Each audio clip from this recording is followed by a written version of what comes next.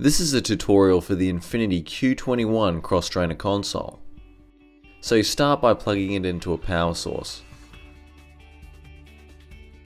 It'll light up for a moment. Now we'll ask you to input the year. By pressing the up and down keys you can adjust the numerical value. And press enter.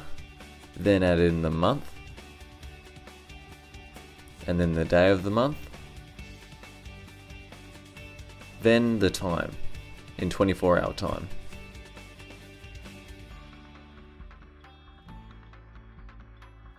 Now that's loaded the time and date into the system. Now you have to select your user profile. You can select from user 1, 2, 3 or 4.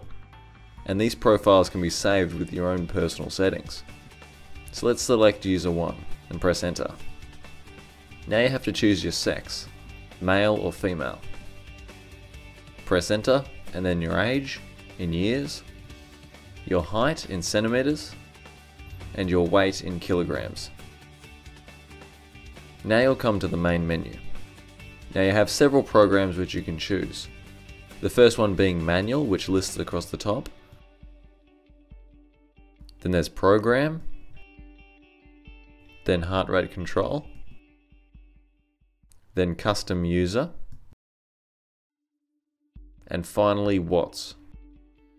We'll go through all these, but first a quick look at the display. Time is listed at the top, then speed, distance, calories, watts, and pulse.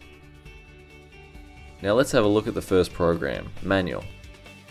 Manual basically allows you to choose your own resistance level and change it at your own pace. So if you press up and down you can choose what resistance level it will be set at. This is how much resistance the machine will give you. Then you press enter, and you can then choose how long you want the workout to go. Otherwise you can set it to 0 and it will simply count upwards. Then simultaneously you can also select a set distance to reach. This is in kilometres. Now if both of these parameters are set, then whichever one reaches 0 first will end the workout. Another parameter is calories. This is so you can choose a set amount of calories to burn before the workout ends. Now you can just choose to set one of these parameters to keep things simple, or you can set multiple. Say if we wanted to just burn 100 calories and not worry about how long it'll take, then just leave the time and distance at 0 and put a calories to 100. Finally you can set your target heart rate, and this will flash when you've reached it during your workout, so you know to slow down. So when that's all done, you can simply press start. And when you're done, you can simply press stop. Now, if you press the reset button, you'll return to the main menu. The next program is called Program. Here we can choose a P number, which corresponds to the mapped out diagrams down below. So let's select P number 5 for instance, and press enter. It will start by showing you the diagram corresponding to the maps down below. Now what this diagram actually is a timeline, and every column represents a different resistance setting. The higher it is, the harder the resistance. And as you work out, a flashing indicator will move across the diagram, and whichever column it reaches, the unit will adjust the resistance to that level. Now the length of the timeline and how long it takes to cross will depend on what time setting you put in. We can then again set our distance, calories, and pulse. And when that's all done, press start. As you can see, whichever column is flashing, that's where you are on the diagram and what resistance setting you'll be experiencing. Now, we'll return to the main menu again. The next program is heart rate control. Now this is a very useful program for maintaining a constant heart rate. But to start, you need to set your age so that it can accurately track what your optimum heart rate is. Now you'll be able to select what percentage of your heart rate you want to work out at.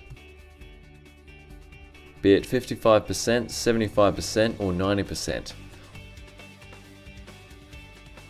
Or your target heart rate for your age. And it shows down below how many beats per minute that is. Once you've selected that, you can again set time, distance, etc. And then press start. Now basically how this works is that the computer will try to keep your heart rate at the exact target you've set. So if it's too low, it will increase the resistance to up your heart rate.